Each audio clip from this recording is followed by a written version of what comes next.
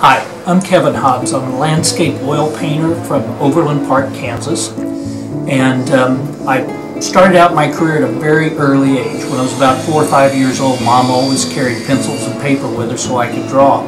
I graduated from college with an art education degree and actually taught elementary art in the southern Flint Hills of Kansas in the mid-70s. It was the first time I lived someplace with these expansive skies and beautiful vistas. There's not any place on earth probably prettier than the Flint Hills of Kansas in the springtime. My love of Mother Nature and the Kansas landscape really left a big impression on me, and I started painting from that. I also moved to Colorado to go back to art school after 4 years, and I fell in love with the aspen trees and the mountains of Colorado and the great western landscapes. I found out I wasn't going to be able to return to school, so I went to the mall to find a job to support myself, and I went to work for a wonderful company called Helzberg Diamonds. 36 years later, I had not returned to school, and my life came full circle when I enrolled in the Kansas City Art Institute when I retired in 2014. I retired on a Friday, and on the following Tuesday I was in my first painting class. I've been fortunate enough to study with several of the Kansas City Art Institute artists and Wes Benson, a very successful Crossroads artist. My paintings really are centered around the emotions that you get from Mother Nature and these tremendous skies and vistas in the Flint Hills and throughout the West.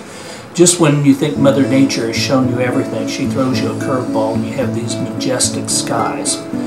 I think it's important as an artist to be able to really see what we're looking at. We go through life looking at things all the time, and we rarely take the time to reduce them down to their geometric shapes, their textures, their colors, their patterns.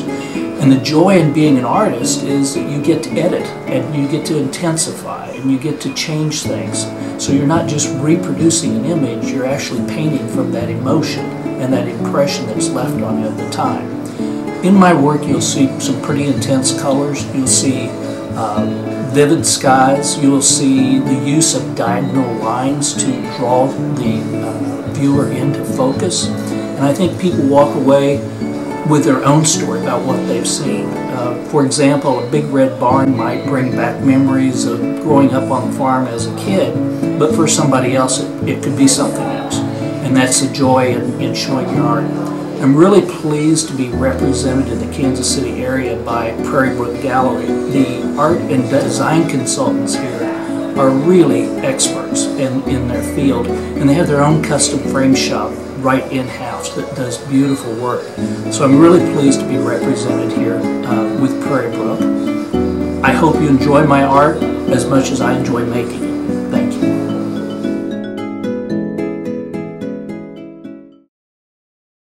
I got my first oil paints when I was 8 years old, and I remember sitting on the front porch and doing this painting of this pot of flowers, and it was the first time I realized that you could blend colors right on the canvas and do this.